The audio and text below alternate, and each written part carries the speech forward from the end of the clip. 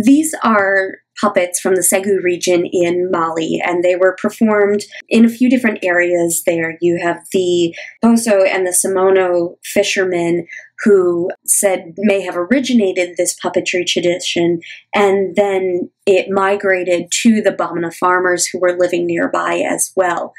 The puppets are performed by youth groups twice a year. One of those times is in late May, early June, just before the rainy season starts. And it's a tradition that evolves every single year. So existing puppets are brought out from storage, they're repainted, reclothed, touched up, but the youth groups also tend to come up with new characters, and they'll bring those to the blacksmiths, which are the individuals who actually carve the puppets, and the youth groups will give their idea to the blacksmith will carve it for them, and then the youth group will go ahead and clothe and paint the wooden figure like you see here. When I got to the BMA and I was able to wander through the vaults here, the puppets really caught my eye because the colors are just so different. You can see here there's this female puppet that it's a white woman, but her skin is Pepto-Bismol pink. And you've got this water genie that is canary yellow.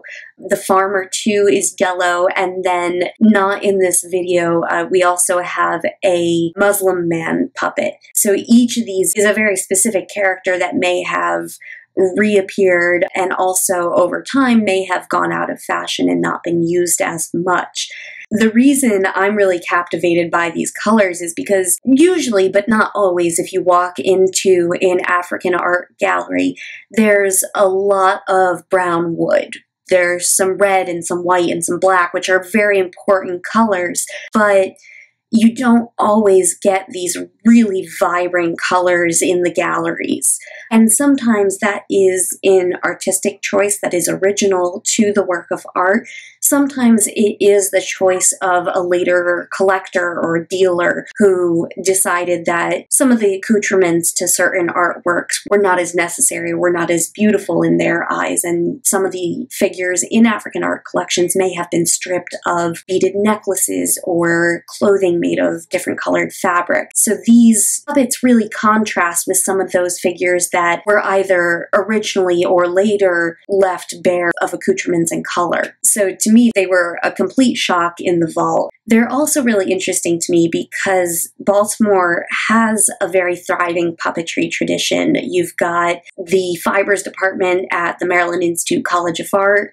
You've got the Black Cherry Puppet Theater, and this is an art form that I think is really coming back and is establishing itself as a fine art. Whereas in the past, our society at least has looked at puppets as child's play. They're a low form of art.